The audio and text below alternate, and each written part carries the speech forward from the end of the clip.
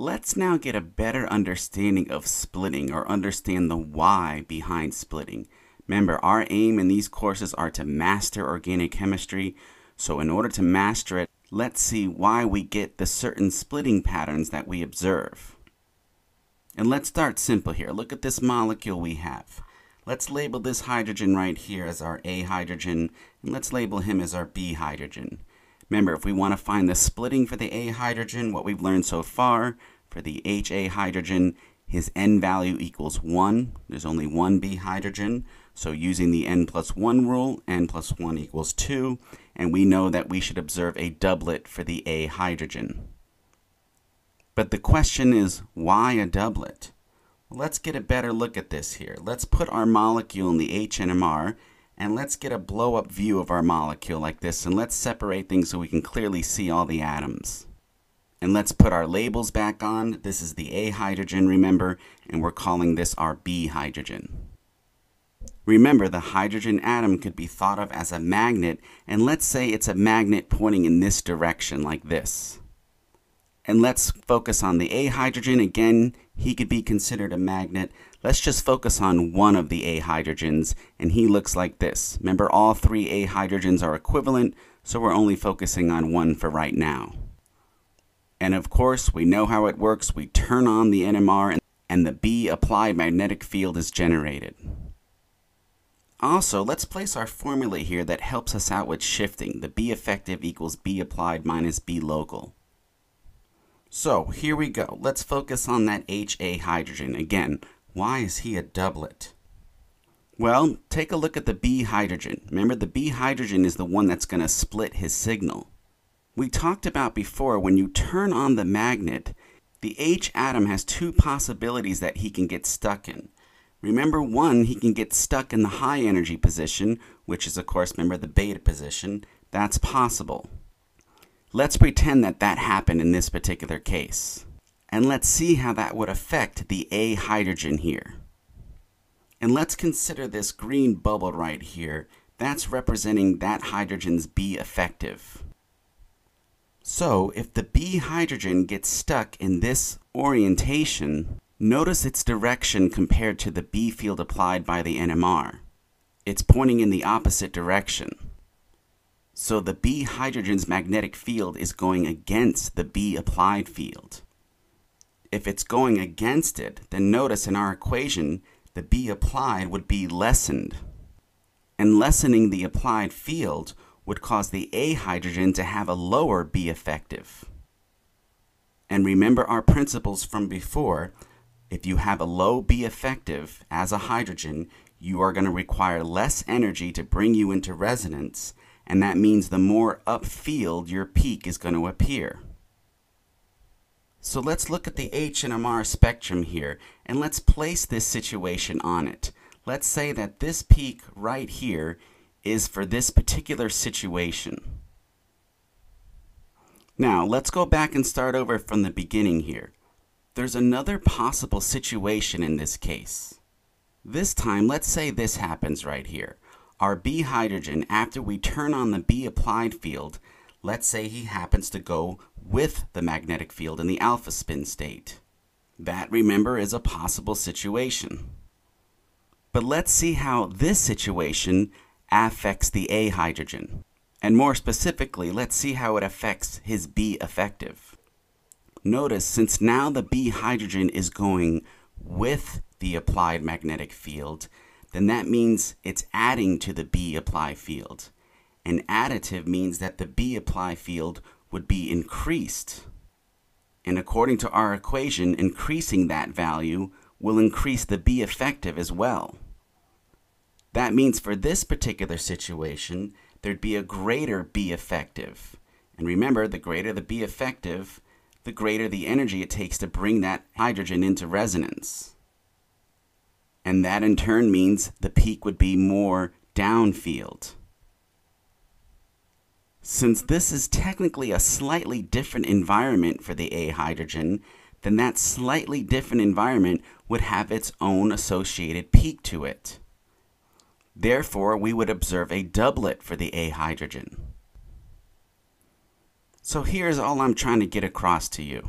When we put our sample molecule in the NMR, we turn on the applied magnetic field like this. We're saying that the B hydrogen could possibly orient itself this particular way by random chance.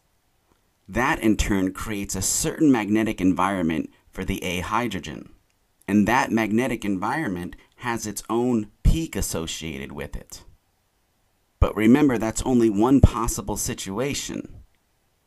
Going back, again, if we turn on the magnetic field like this, then it's also possible that the B hydrogen could orient itself with the magnetic field. That's going to create a certain magnetic environment for this A hydrogen as well. But the point is that the environment is going to be different from the previous situation.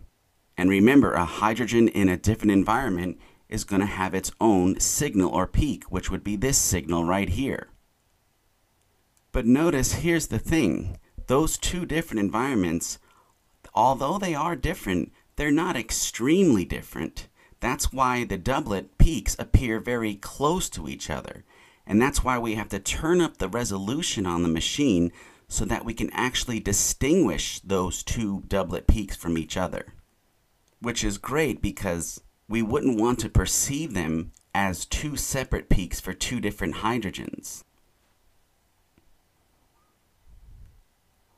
Now, if you understood that, let's now do the same type of analysis, but this time for the B hydrogen. So here he is. Remember, we're calling this the B hydrogen, and there's only one of them, and let's just say his magnetic orientation happens to be like this. Now, for the A hydrogens, notice, remember, there's 3 A hydrogens. So this time, let's show all 3. And let's just say, by random chance, all 3 happen to have this orientation.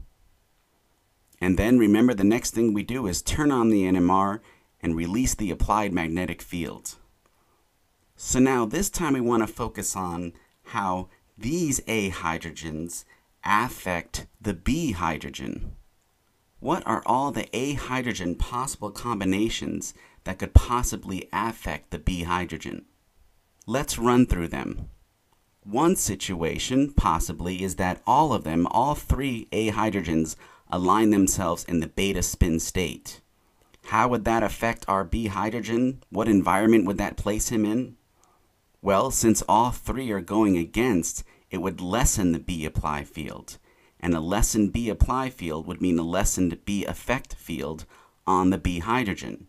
But for now, let's just look at our NMR spectrum and say that situation would correspond to a certain peak because it's a certain magnetic environment for the B hydrogen. But what's another possibility for these A hydrogens? Instead of all 3 randomly pointing up, maybe when we turn on the NMR machine, 2 went up and one of them ended up spinning down.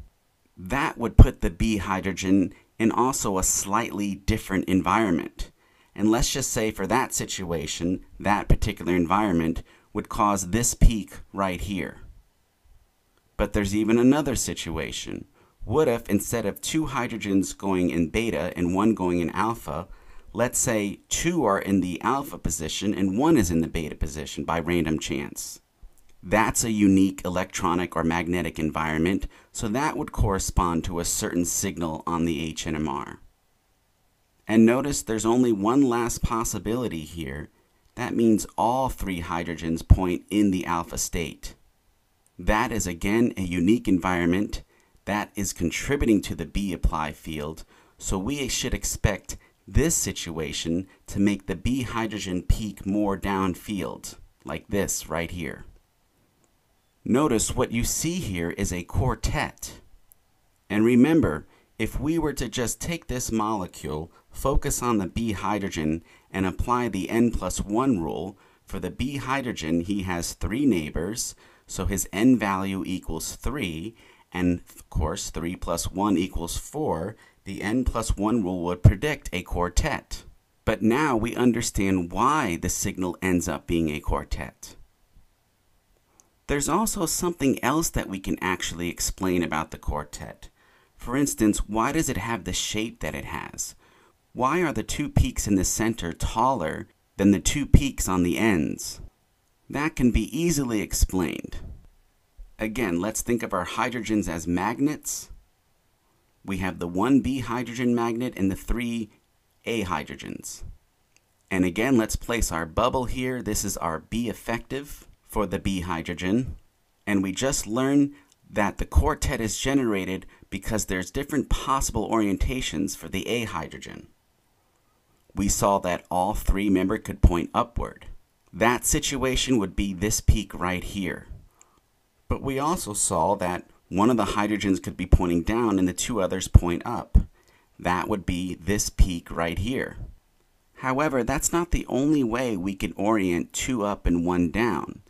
The case we're looking at right now, it's the two left hydrogens are up and the rightmost hydrogen is pointing down. But it also could be this way. The left and ultimate right hydrogens point up and the middle one points down. However, in terms of an electronic environment or magnetic environment, that would be really no different from the two on the left pointing up and the right pointing down. Both of these situations are really just, again, two up and one down.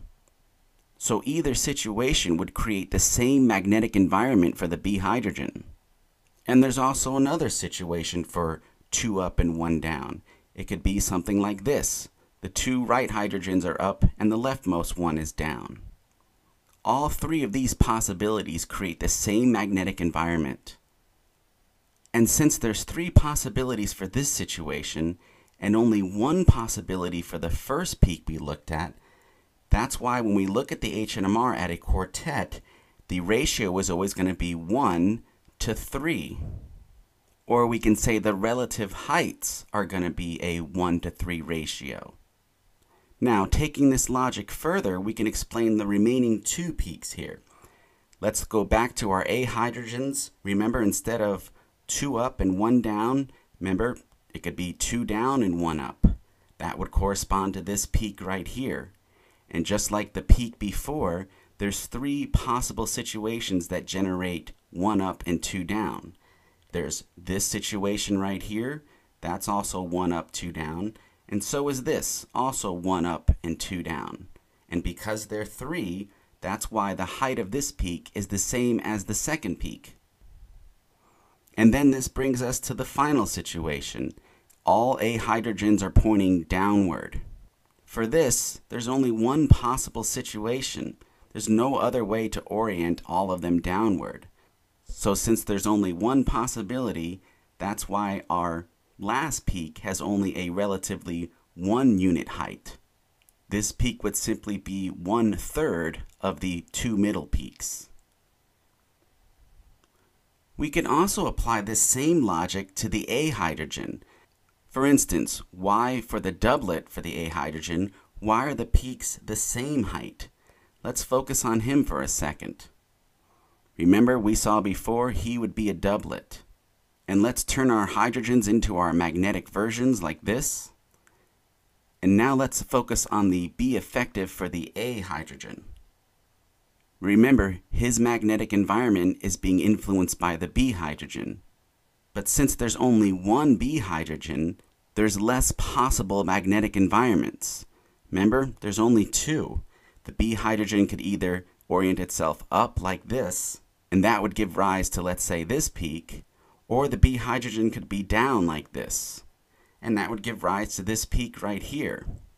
Both are equally likely, so both situations have a 1-to-1 ratio, which means the peak for the doublet is also a 1-to-1 ratio. It's very important that we pay attention to this, because think about it. Let's say you're on your orgo exam and you are looking at an NMR and you happen to see a peak that looks like this. If we didn't know the relative heights, one might think that that peak right there is a quartet because they see 4 peaks. But remember, we know an actual quartet looks like this. And also, we know why it looks like that. So we wouldn't see the peaks on the left as a quartet. More likely, we would see it as a doublet next to another doublet. And we would perceive this as the quartet. So we're doing more than just counting the number of peaks split. we're also paying attention to relative heights.